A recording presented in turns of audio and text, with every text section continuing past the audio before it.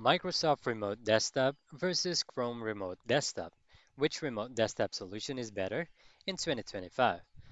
Microsoft Remote Desktop and Chrome Remote Desktop each offer distinct advantages depending on the user's needs.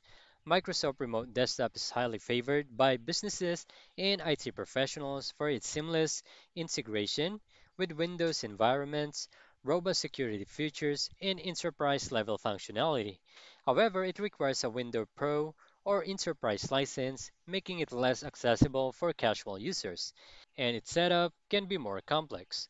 Chrome Remote Desktop, on the other hand, is a free and incredibly easy to set up, making it ideal for personal and small business teams, though it lacks the advanced features like file transfer and multi-monitor support.